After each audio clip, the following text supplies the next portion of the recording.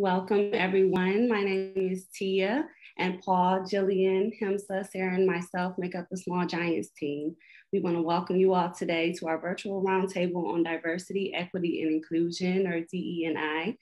We're going to let you know that you can share your questions, insights, and thoughts throughout the session in the chat. So even as the conversation is taking place, feel free to chat on this side. Once our speakers address the questions for today, we'll jump right into a 30-minute breakout session to dive deeper into conversations with our experts based on topic. You'll have the option of joining the breakout room to focus on the topic you're most interested in, but keep in mind that there will be some overlap between all subjects, as none of those issues exist in a vacuum. And again, don't be shy about using the chat feature throughout the session to share your thoughts and questions. And now I'd like to introduce Paul, who will be moderating today's conversation. Paul is the co-founder of the Small Giants community, and he's also very passionate about racial justice. So I will let him share more. Paul? Thank you, Tia. Pleasure to see you. A lot of familiar faces. Good to see everybody. And I know some new folks as well. So welcome. Welcome to the Small Giants community and to this topic. It's really close to my heart. I was very moved by the events last summer, made me self-reflect quite a lot about this whole idea of diversity, equity, and inclusion. And more than just thinking about it, I wanted to do something about it. And so we really moved as a community to engage in this discussion where we could bring this topic to the front of what we do in Small Giants and create content around it. We also created what we call the Lift Scholarship Program, where we are going to fund the Leadership Academy for people of color, leaders of color in underserved communities throughout the US. And Tia, who just introduced me, was brought on board to lead that effort. So we're really excited about the difference we can make as a community.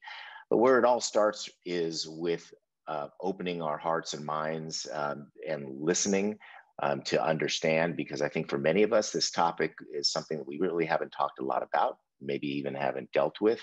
And I want to hopefully make this the beginning of something that becomes standard in the discussion, standard in what we talk about in our companies, not something that is just reacting to what's going on in the world or current events. So hopefully this will be the beginning of getting there. And I love seeing all the chat. So, keep your comments, questions coming. What we did is we got a bunch of questions in advance from people. So our whole discussion really is going to be taking the topics that you guys brought to us, and I'm simply going to bring these to the group of experts that we have. So I want to quickly introduce them to you today. So we're really fortunate to have some experts in this area that are going to share their insights with us. Jes Osrow is the co-founder of the Rise Journey, which is a consulting company in this area. And she's also head of learning and development at Quartet Health. She works to operationalize DEIBA. So it's not just diversity, equity, inclusion, but also belonging and accessibility. So I love that. Welcome, Jes. And then we have the two principles of Woods and Watts effect, and Michelle Lewis Watts and Summer Woods also work with organizations to assess where they are in this whole area, develop systems, put those to effect sustainable change over time. And so thank you, Michelle, Summer, for joining us today. So we're going to just jump right into the questions that you guys gave to us. And here's the first one. This leader says that we're in an industry that is not diverse at all. How do we go about building a diverse workforce in a non-traditionally diverse environment? So Jes, why don't we start with you on that one? Yeah, so I always go back to, why do you say this industry isn't diverse? And ultimately it's because of systemic issues that, have been built up around white privilege and white people being elevated to create an industry. So I say back is, every single person here is part of a system. And especially if you're leading an organization, you have the ability to create your own system and systemic change within that.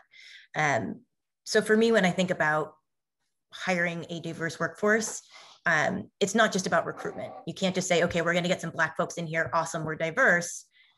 What happens if they leave? which inevitably is going to happen if you're not thinking about those other pieces. And so really thinking not just about getting them in, but what do you do to attract them? What do you do to have them as your customer base? What do you do to have them be a part of your ecosystem? Because it's broader than just saying, oh, we're a bunch of white people, or we're a bunch of men, et cetera. Actually, my notepad here.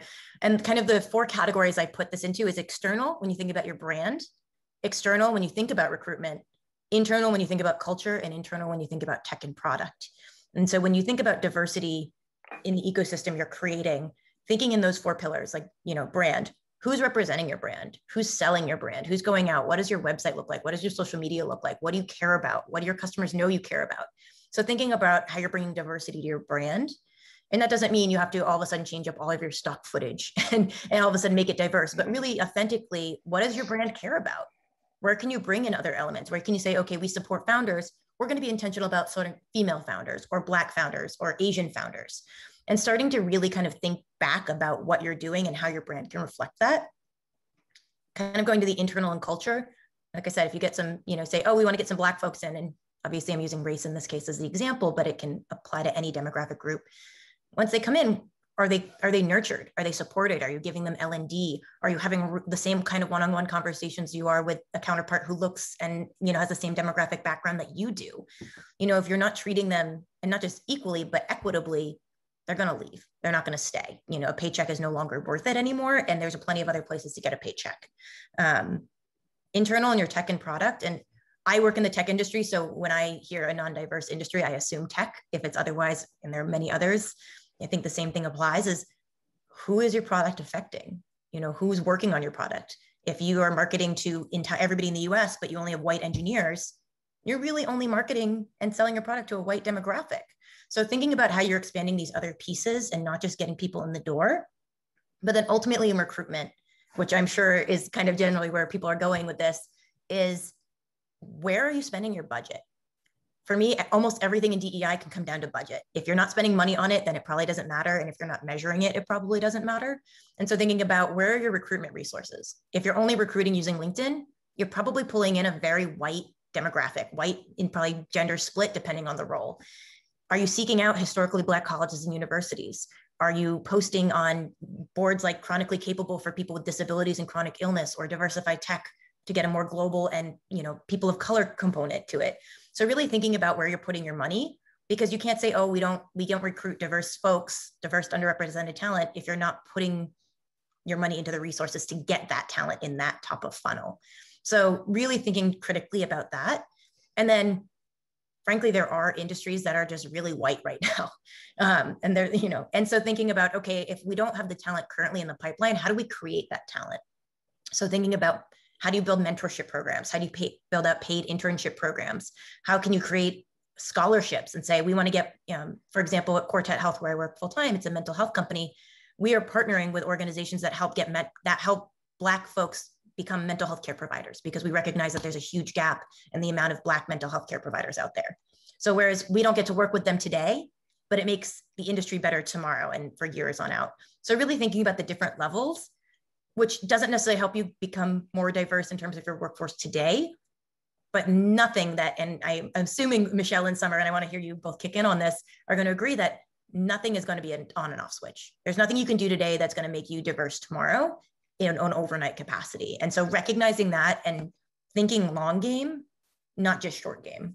But Michelle, Summer, would love to hear your thoughts. Yeah, Michelle or Summer, want to chime in on that? Yeah, so one of the things, so no, Jes, you're absolutely right on task. One of the things that we always talk about with our company is just the conversation about the word diversity, equity, and inclusion. And so a lot of times what happens is that people like to use diversity to talk about, to say, hey, we want a diverse workforce. It's almost like we're saying that because we want more people of color to be present. That's not intentional within that. Diversity can be, even if you're all in a room of all white women or all Black women, there's diversity in that room, right? It could be off of social economics. It could be off of education. It could be about a lot of different things, that our perspectives are going to be different, even though I'm in a room with all Black women. That is diversity, right? The conversation about equity and inclusion is a welcoming environment, to Jess's point, that people feel welcome, right? But one of the things that's important about that is creating an environment that people can unapologetically show up as to who they are, right? So a lot of times what happens is that we try to say, oh, you know, I'm big on urban vernacular expressions. That's how I am. I show up unapologetically, hitting you with hip hop culture, urban vernacular. That is just who I am. In every environment I've been a part of, sometimes in a corporate space, people might be like, but for me, that's not my problem for them to adjust, right? The reality of it is that when I'm coming into that space, everybody should be able to show up unapologetically who they are. That is an inclusive environment. For somebody to show up as a trans man, as a trans woman, like that is what that looks like, right? The conversation of equity and what that looks like is, how do you look at the playing field and what, you know, what that is? So when Jes talks about budget, that's something a lot of times we don't talk about. It's also about procurement, business partners. Who do you work with in terms of your businesses, in terms of your contractors, in terms of your subs? And the reality is the equity conversation comes up that people say, well, it's easier because this company we have, they're able to give us a better price. Well, how are they able to give you a better price? They're able to give you a better price because they've been able to move more volume. They've been able to get more opportunities.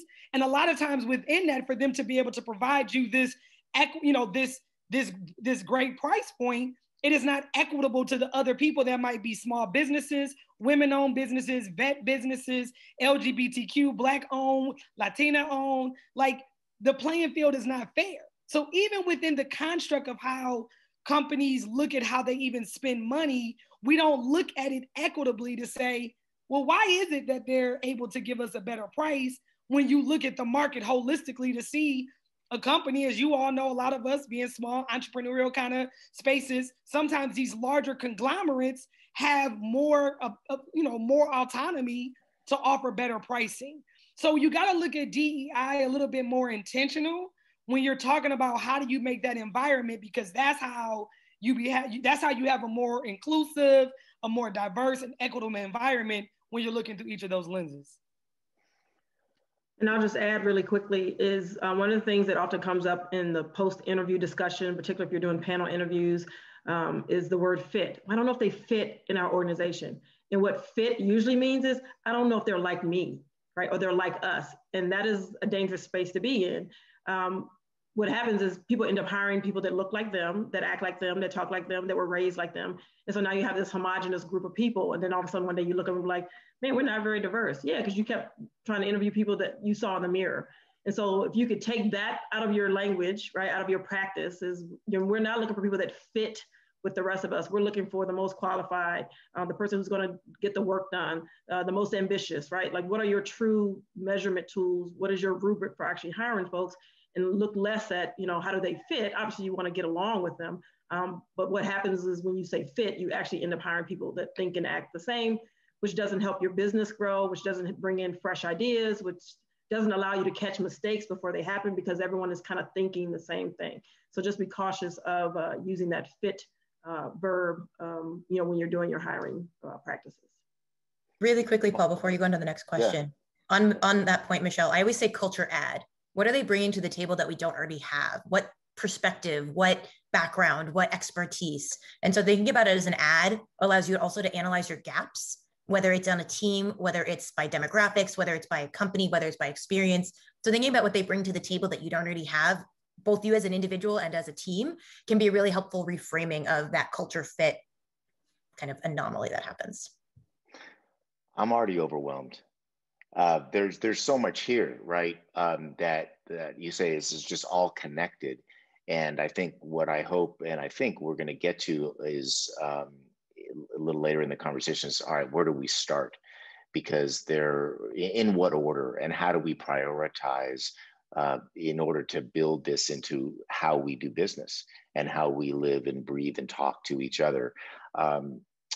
Another question, this one, Michelle, I'll give you a first shot at. It says, we have a very diverse workforce that was built organically, not intentionally.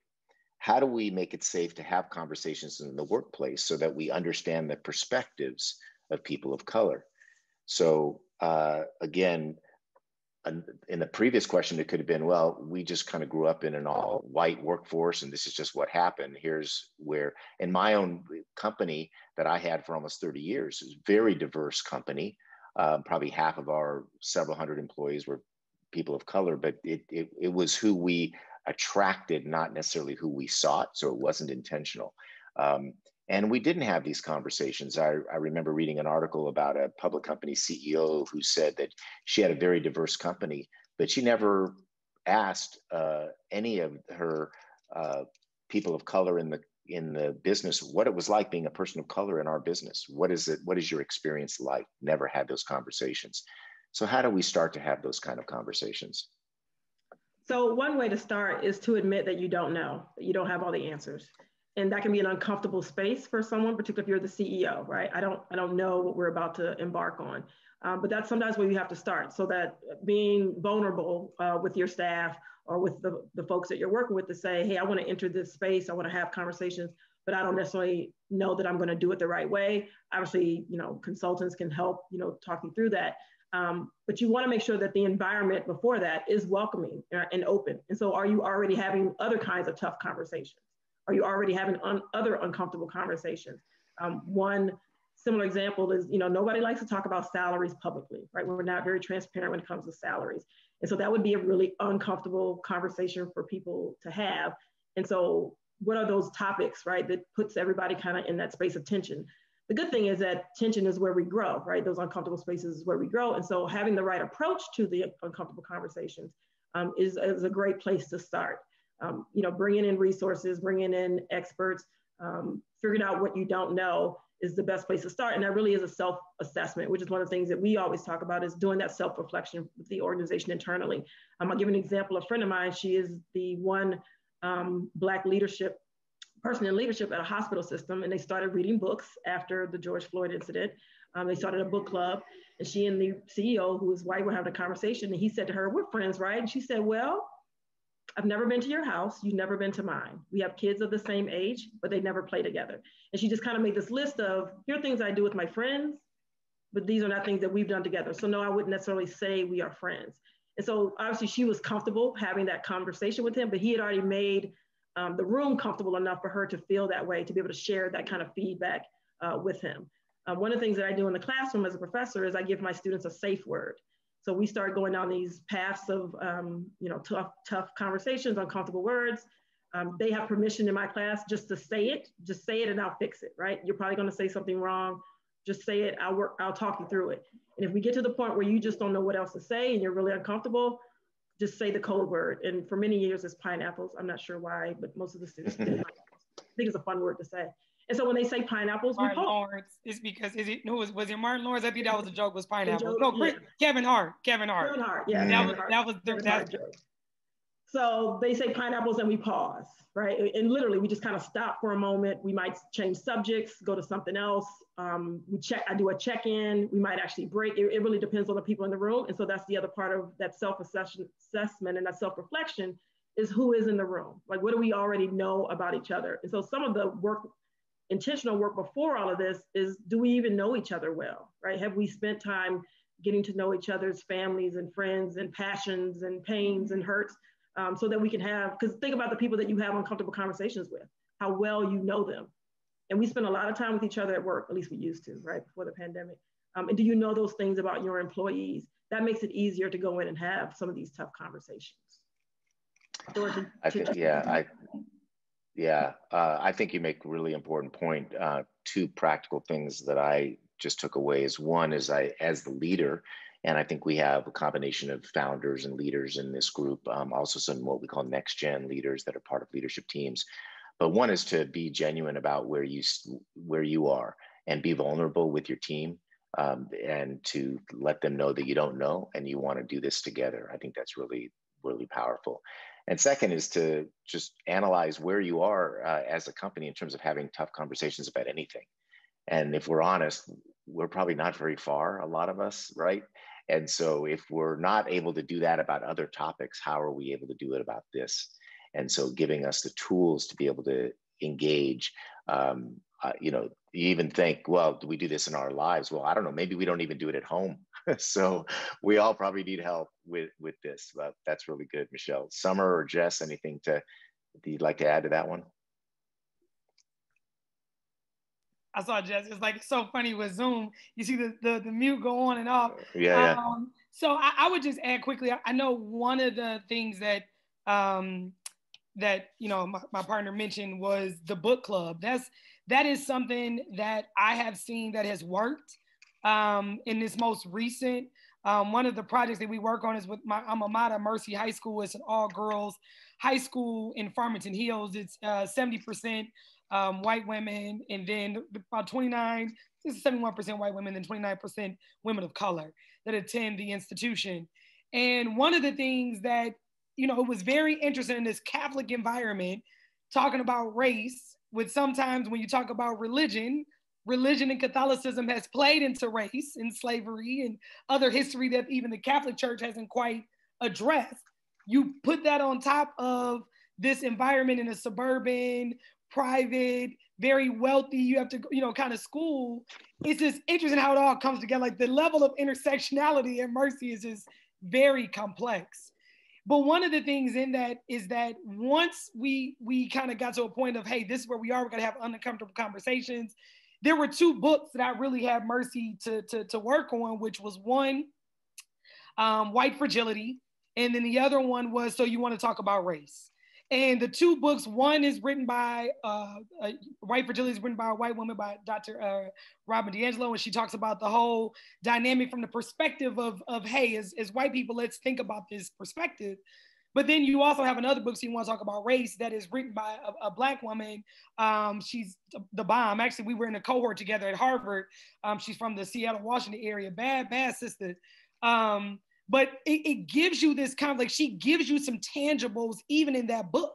So one of the things that I've learned through hearing the experiences with the teachers and the staff and the administrators is that White Fragility was interesting. A lot of people didn't, it was a lot of things that they had to sit in, that the conversation wasn't as comfortable, because the entire staff is all white people. It's like of 100 people, maybe there's 2 Black people, 3 people on staff. So it was very uncomfortable, but what was discovered through the process, So You Want to Talk About Race, they kind of gave you some tangibles like, okay, so you were called a racist, now what, right? And what happens within that conversation is that in that safe space with the staff, the facilitators, the administration, you had a couple of teachers that came forward and said, one of the students said, but we, a lot of us, some of us know the history. We're like, oh, that's so good that they came to their own, because we know the things that have been said about them, but they came into it on their own through that process. It was a safe space with their colleagues to have a conversation, that it wasn't any judgment. We made it very specific that we didn't, as consultants, that I didn't feel that we should really be in that space, that the leadership or somebody from the team, so they felt safe and didn't feel like we were per se going to be judging them. Because I think a lot of it, because I went to Mercy, I think they got a little weird. We don't want Summer to judge us. And I was like, I'm not, but that's people's own thing. But I have seen that with the administration, when they were not prepared to have that conversation a year ago, a year later, you now have administrators through that process of that safe space to feel more comfortable, that they also find other safe spaces and allies that maybe other teachers didn't feel comfortable speaking up because they thought they were going to be on their own. But then in this book club, they realize that they're not on an island by themselves. So now they have like their own little allied camaraderie that they're now able to go to the administration together versus individually when they didn't feel comfortable. So there is power in having those book clubs to try to, neutralize some of that conversation too. And those are 2 books. They're pretty good. Those are two great books. And we read those as part of the Small Giants team as well. We'll put those titles in the chat, links to those books and any other resources that come up so you guys can grab them. Jess? Yeah, I'll add Subtle Acts of Exclusion is also a great one that, like Summer said, it gives you some real tangible experiences that you can feel your own lived experience in and work through. So my background is HR, so I always try to bring it back to the HR piece, and especially as, entrepreneurs or owners or leaders, thinking about what can you talk about? That even if you say, I don't know how to talk about race, what can you talk about that pertains to your business that creates those safe conversations and those safe spaces? And so I always say, like, what practices are you doing that are working? If you're unintentionally getting a diverse workforce, how have you been doing that? How can you codify those practices that are working and train other people within your company or externally on them? So figure out what's working and what isn't working, and really digging in, especially if you have those good things happening organically, and that why behind it. I would also say to those things, like, are you making sure that you're paying equitably? If you have a diverse workforce, think about those other pieces of, like, okay, check, we got the diversity. What's next? Equity, inclusion. Do they feel like they belong? Is it our workforce accessible? If Summer and I work differently, do we have different workstations that work for us, even if it has nothing to do with disability? So really thinking about those other elements of, and I use the term DEBA, if you think about those other elements of DEBA as it pertains to the workforce. So that way, when somebody comes and says, hey, I don't think I'm paid equitably, you can go back and say, actually, you are, or you aren't, you caught something. You can call in all of your other leaders to actually have a conversation and compare and say, oh, I noticed a blind spot over here. Can we talk about this, about why this department is paid lower versus that? This department skews female, this department skews Black, this department, and you can have conversations that you can get everybody on the same page in terms of the information. So they have all of the same starting place. And it's not about, oh, I need to be informed about race to have this conversation. It's, I need to be informed about the actual numbers going on. So going back to those systems. And the other piece is, are you making these conversations a priority? It's great when a leader comes forward and says, cool, I don't know what's going on. But like, are you doing that every day? Are you doing that weekly? Are you doing it at all company meetings? When are you saying, I don't know how to come with conversation, but I want to, and I want to learn more. And then with that, who are you bringing in? Nobody should expect leaders to have all the answers or be able to answer all the questions or know all the things. But as leaders, you are expected to recognize when you have a blind spot and bring in support. And that might be in the form of a consultant. It might be in the form of a book. It might be in the form of a friend. It can show up in a lot of different ways, but recognizing your own gaps, acknowledging it, and then say, I'm going to bring in Michelle to support us in this conversation because, I always say, like, I'm not going to teach an unconscious bias training. That's not my place. I'm not going to lead a discussion on race. That's not my place. That's not my background. That's not my education. I'm going to bring somebody in who does. And that's okay. I'm more empowered, and those people around me are more empowered for that. And that can be really hard too. It's just like recognizing that you need support. And the other thing I always think about that pertains to these kinds of conversations is not just safe spaces, but brave spaces. Psychological safety and belonging and inclusion are great, but how do you, like, the brave space is that empowered space that other people can bring it up rather than the leader bringing it up. And that to me always affects retention. So again, you have a diverse workforce. How long are the people who aren't white staying? How long are the people who aren't men staying? And so looking at those pieces and thinking about how these conversations positively affect retention, especially if you're underrepresented groups in your workforce, because retention is costly. I would say, like, if you have 5 employees and they're all paid $100,000 and they leave after 1 year, it's going to cost at minimum $50,000 to replace them and retrain them and get them on board and get them into your culture. So if 2 of those people leave after 1 year, that's $100,000. My guess is that you're not investing $100,000 into your DEI programming, but that's 2 employees leaving after a year. If you retain them for an extra year, that's $100,000 well spent. And my guess is you don't even have to spend $100,000 if you're a smaller organization. You can start small and build it up. So really thinking about those pieces as it pertains to your business, in addition to, like, kind of the global field, those concentric circles. Yeah, and gets back to budget again, is applying the budget as well as the mind share to all this. So that leads to the next question. Summer, I'll let you start on this one. And let's say we're part of an organization, some of us are, that we're kind of that next level leader. We're on part of the leadership team. We're maybe not the founder, the CEO. This is really important to us and something that we want to do, but the leader doesn't seem to get it and doesn't necessarily want to move on it. Is there what we'd call a bottom-up approach, or as maybe a middle-level manager or something? Can I make a difference here? Or do I have to convince my CEO? What do I do if the leader just doesn't seem to get it? Yeah, I think there's a couple of ways that can be done. I mean, we've all been in environments where the CEO or the leader may not get the vision in general, right? Not just this space, just in general. So how do you, in any other situation, if you're trying to get a product pushed along, if you're trying to get a process or a policy pushed along, taking those same tactics in what you do. I mean, essentially it's like a sales game, right? You gotta sell it just like you sell anything else in these organizations to those individuals that have the pen, the budget, right? And so I think some of the ways that can be done is, I don't think people, when you talk about diversity and inclusion, and Jes talked about it a little bit as it relates to the loss of that investment, $50,000 to onboard 100,000. It's the other side of the equation. A lot of times people don't like to talk about in this space is that the irony of it is that we live in a capitalistic society, but we never talk about when you are inclusive and more equitable, you get a better return on your investment. You can look it up. Deloitte has done studies. Ernst & Young has done studies. Price Waterhouse. I mean, everybody has done studies as it relates to the return on your investment when you are more inclusive and equitable. I always like to use the recital analogy. It's kind of what I call it. So everybody in here probably has a daughter, a niece, a grandson, or somebody that they're in a dance recital, they're 5, 6 years old. You know you are not going to the most sophisticated nutcracker production, but what does everybody do? Everybody sends out the message, you gotta come see little Susie who's gonna be performing, and y'all spend $20 to go see little Susie who might freeze and don't do anything. But what happens in that, right, is everybody came to see little Susie because little Susie was a part of the recital.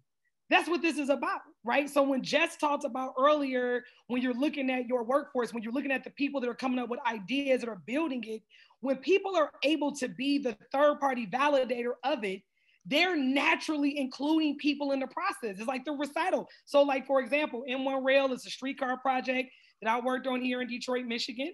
And M1 Rail, when you look at transportation across the country is not very inclusive, okay? They put 10%, you got to give it to women, small business owned dollars. And if anybody who has ever worked in transit, worked on federal projects, there's always a loophole. Well, we tried, we didn't. So when you look at it from a countrywide perspective on most transit projects, the inclusion numbers are about 2 to 3%, right? That's probably really all it is.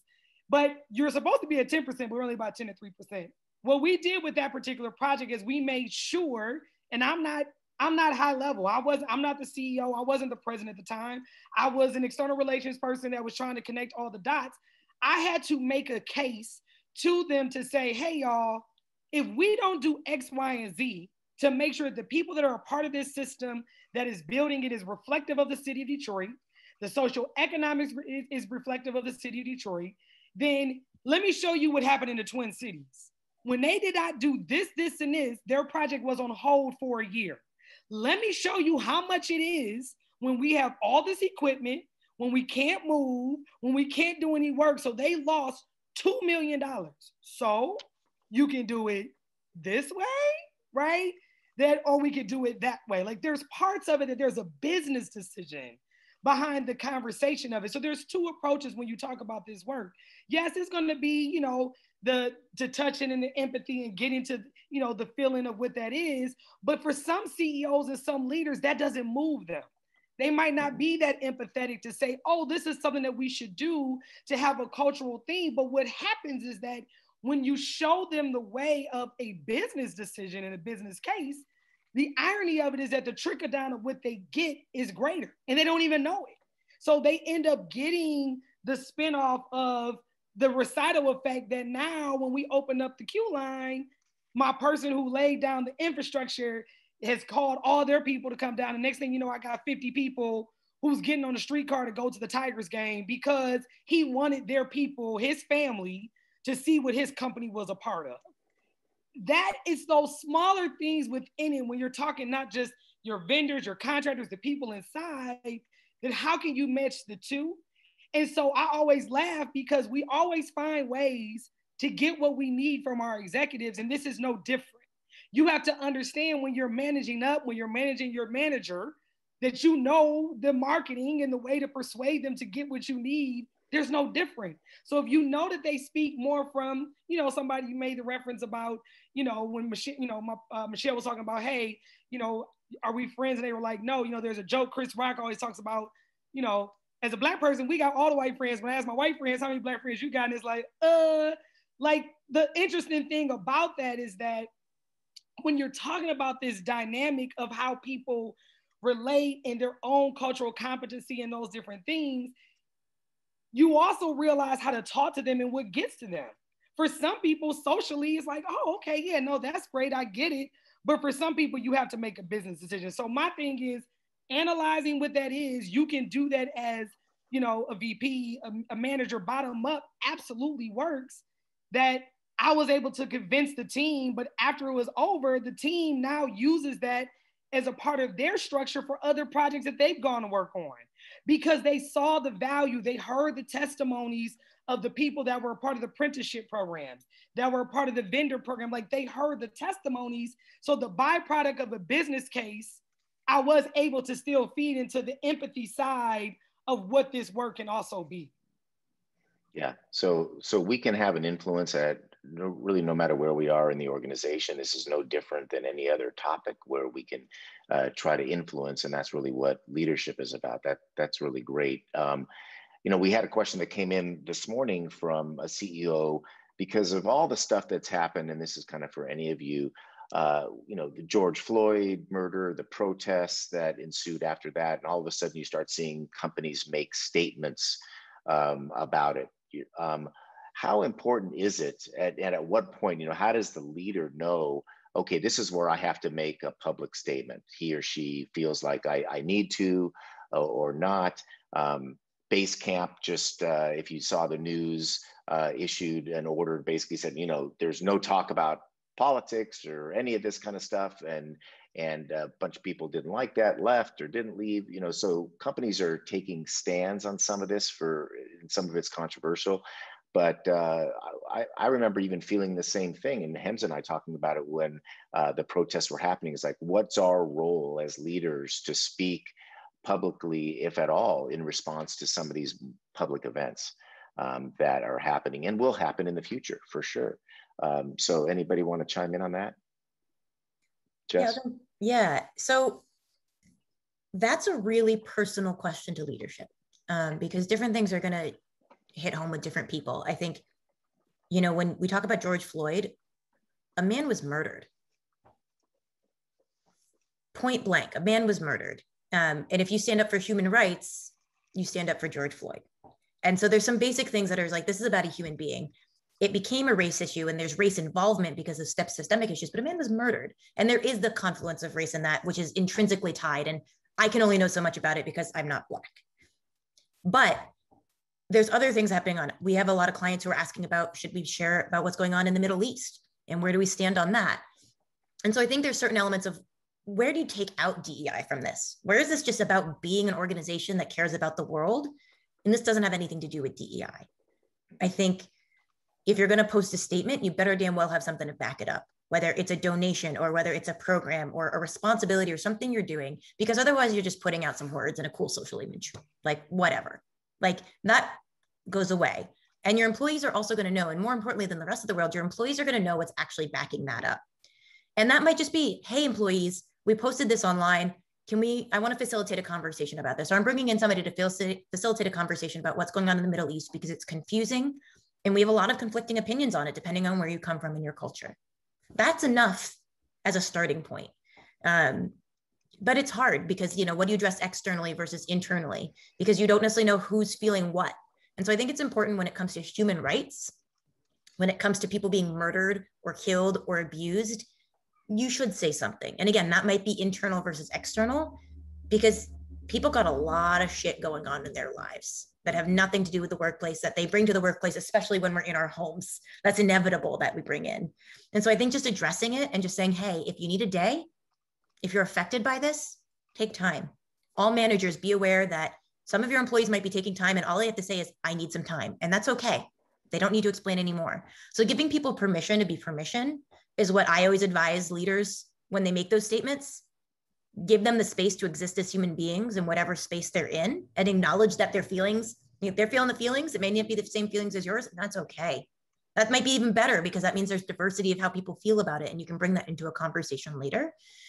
But it's hard, and I don't necessarily think there's one right answer, or at least from, because I'm conflicted at it. So it's hard for me to even advise sometimes because it's so personal to a business and what the business represents and who they employ and who they support and who they subcontract with and all of those other pieces. But it is important to acknowledge our world is a little bit of a dumpster fire some days. And it's important to acknowledge that. Well, this work-life kind of thing difference, there is no difference. It's just life, and it is all connected. And the more we're able to talk about it and be comfortable talking about it, but like you said, whether you make a public statement or not, you don't want to do it just to be on the bandwagon. You better be genuine and have something to back it up and understand what not only you but your people stand for.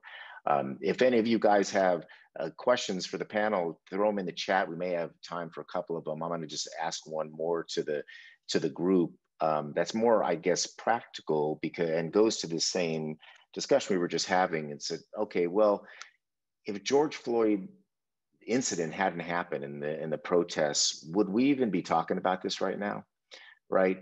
And so I'm glad we are, of course. That's why we're together, and we have such a good response to this. And you guys are going to be able to break out into groups in a few minutes and talk about this in a deeper way.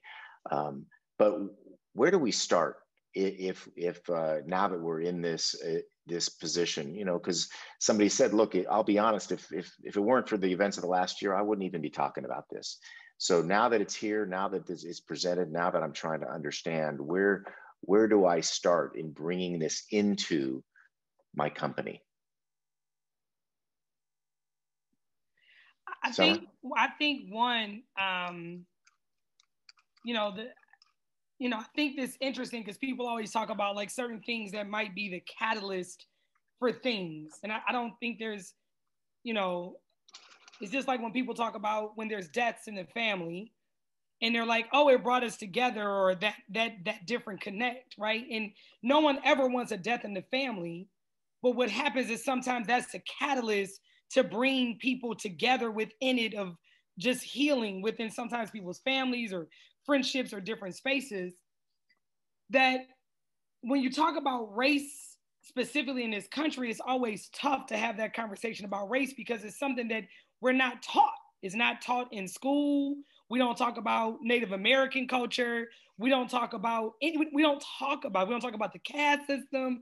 We don't talk about it in this country because there's a lot of things that we like to act as if it didn't. Or sometimes, as I talked about, when people, with Mercy as the example, white fragility was a little tricky because it makes people have to sit in it, right? They got to kind of sit in it, and that's uncomfortable. And so when we talk about the next steps and what can we do, I think a lot of it, we always talk about there's a tool that we like to use. It's called the IDI, and some of you all may have used it, Intercultural Development Inventory. It's a tool that basically tests your cultural competency, right? This conversation about cultural competency, what that is, and we have such a focus on race, which is, and that's why, when we do certain work, we have to be intentional to call it what it is, because I think we use the word diversity as a way to hide behind things we don't want to talk about. It's easy to say diversity versus to say equity, or to talk about race, or to talk about justice. It's easy, period.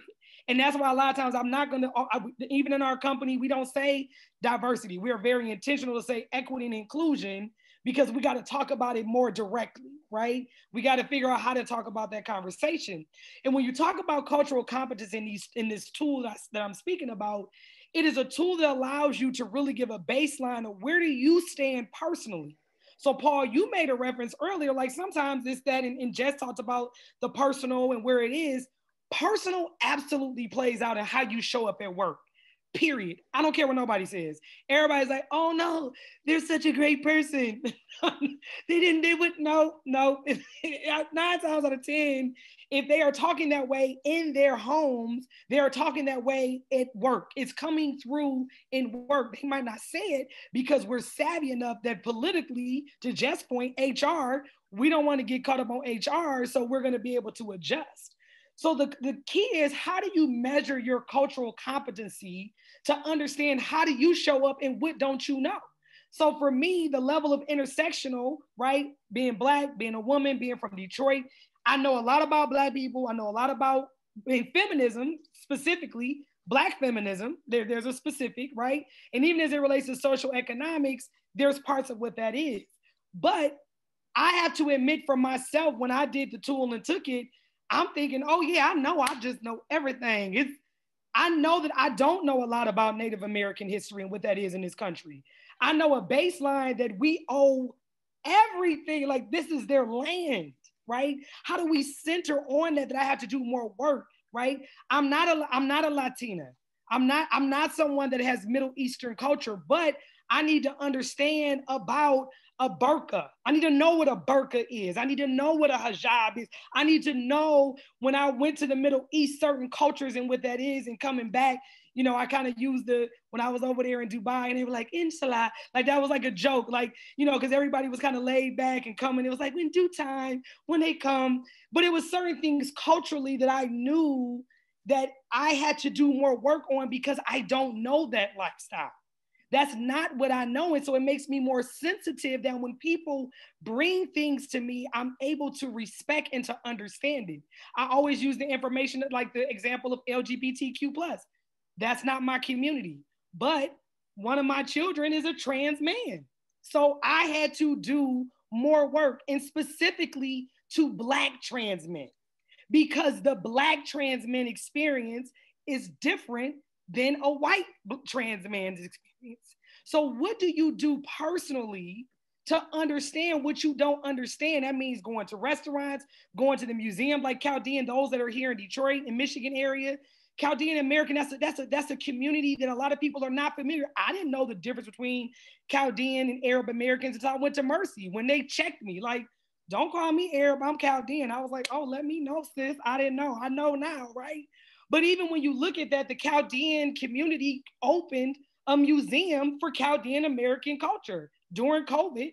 But I know for me, I'm going to that museum because I don't know a lot about what that is, but I have friends, that's a community. So you start with understanding what you don't know. You start with understanding, because once you know more of a broader breadth of cultural competency, then you start to move differently, because you're like, dang, I never thought about that until you read it or experienced or saw a movie or a documentary, because it's not your own experience. So I always challenge everybody to do a self-assessment of where they are culturally and what can you do to be more understanding of just the world. Now I add to that, talking about experiences. So I used to be in charge of our staff retreats at another organization. And so there was always this fun component, and I would always just like, we're going to challenge everybody. So for example, one year we went to an escape room, right? Oh my God, there's so much fun. If you like solving problems, if you like puzzles, they're a ball of fun. If you don't like that kind of stuff, then it's going to be a little painful. And so our group, the first group, 3 people had to be handcuffed to a pole. And oh my gosh, how much we learned about our coworkers who had to be handcuffed. Like, they were very uncomfortable. They didn't like it. We couldn't get them out of the handcuffs fast enough. We couldn't solve it. They just complained, right? But it was revealing, right? And that their discomfort was revealing. And so forcing people into experiences that make them uncomfortable. And so you don't even have, we weren't talking about race. We weren't talking about equity, none of these topics, right? We just put people in uncomfortable positions. The other piece is, as an athlete, a lifelong athlete, my competitive nature came out. And so our time was up, right? And the lady's like, oh, you want me to give you a solution? I'm like, no, let us finish, right? Like, we're going over time. And my boss was like, what is happening right now? I was like, I'm sorry, the competitive side, right? But she had never had a reason to see that side of me. So if you can take your group to do experiences that they would not all normally do. I mean, we started with they had to solve puzzles just to even get to the place, right? They had to figure out these little riddles. And so people were frustrated by the riddles because they were driving around in circles. Like, it was, but it gave us a point of conversation once we were done with the escape room to say, okay, let's talk about how we felt. So who enjoyed it, who didn't? Tell me about your frustrations. Tell me, how was it working with this person? Because we do all kinds of intentional mixing and matching of groups. And we talk through those experiences, right? And so those are the kind of things that can set you up to then go into even tougher conversations. Hey, remember when we did that thing and we didn't really like it? Hey, we're going to do it again. But now people have experience being uncomfortable and being in tough situations. And, and you may or may not need to know these things about your staff before you set these things up. You definitely want to consider disabilities and, previous trauma. And, you want to poll your group a little bit, but getting them into kind of safe, uncomfortable positions can help you start to have those other uncomfortable conversations. Yeah, I think that's a great point.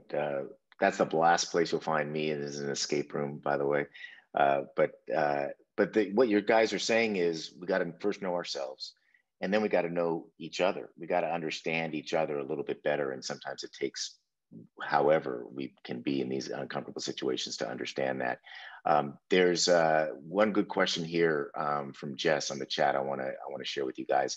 It says, how do we bring a conversation that doesn't further harm people of color and marginalized individuals? I found that in my workplace, the beginners' reactions seem to be further negatively impacting people who have been dealing with these issues their entire lives. I'd really appreciate your thoughts on this. So how do we avoid not making it worse? I have one thought, and then I want to pass it off to Michelle and Summer because they're going to have better responses. And my only response would be believe Black people, believe people of color, believe women, believe people when they tell you your experiences. Mm-hmm. You can just drop the mic, Jes. Drop the mic. So that's the thing that's so interesting about this. Like, even when we started the work at Mercy, like having the conversation with my alum and colleagues to tell white women, I need you to let us lead in this. I have had so many through that experience that have fallen out. I didn't know we fell out, but we fell out because of that whole dynamic of the conversation of listening. You have to allow us to lead within this conversation, specifically to race. When we talk about gender, we talk about some other things, absolutely, but be an ally within us telling you and sharing what those experiences are.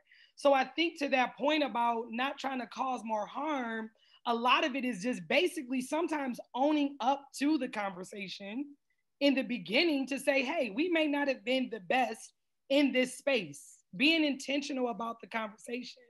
But what can we, like, let's learn from your experiences. And what we've learned through doing our work is when you allow people to give their own testimony, it also gives other people perspective, like, I never knew.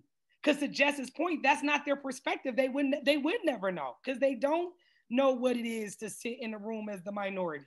They don't know what it is to be the only woman at the table. They don't know what it is to be the only person in the table from an urban city that everybody says is the comeback and it was so bad. Like, they don't know what that is, right? And so when you are able, going back to my point about the cultural competence and understand other people's experiences, when you allow people to share that, that doesn't cause more harm because it allows people of color to be in a space to be able to sit in their own truth, but also to show up unapologetically in their own truth, that you might say, this might be a little uncomfortable, but I want to let, Tia speak her truth. Like, she has to speak her truth, right? So again, I do think, that's what I'm saying, drop the mic, because it is really that simple when you give them the platform, give us the platform within those conversations, and not just within race. If you're talking about a situation, because it happens with June, Pride Month. That was something that just happened. Somebody called me the other day, like,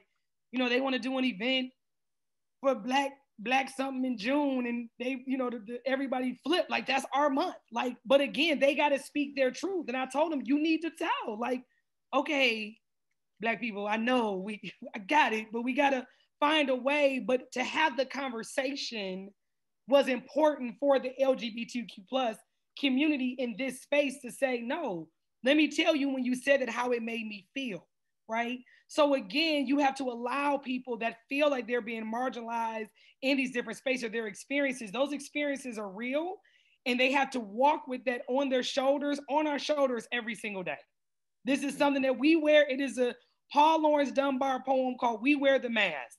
We literally wear the mask every single day because we are in a country that doesn't allow us to show up unapologetically who we are. We're loud. That's who we are. We talk loud. Yeah, Michelle knows. She talks about me all the time. There's certain things about Black people but again, we're not necessarily in environments that it makes us feel inclusive, that we can be. Did you see their hair?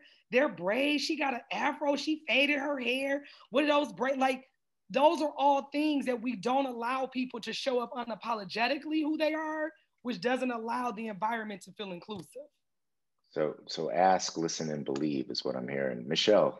Yeah, I was going to say listening is a big piece of this, right? And so when whoever has the mic, they have the mic, right? And so setting those ground rules when you have the conversations, when Julie's talking, we're all going to listen to Julie. We're not going to interrupt. We're not going to ask questions. We're just going to listen to Julie. And, you know, there's good listening practices. Hey, Julie, here's what I heard you say, right? You repeat it back to Julie to make sure you captured, you know, what she said correctly. The other piece is what I always say to people: you don't get to decide what offends me. And I don't get to decide what offends you. So I'm telling you, it bothers me. It might not bother you, but guess what? You didn't grow up like me. You didn't have the same experiences I have. It's okay.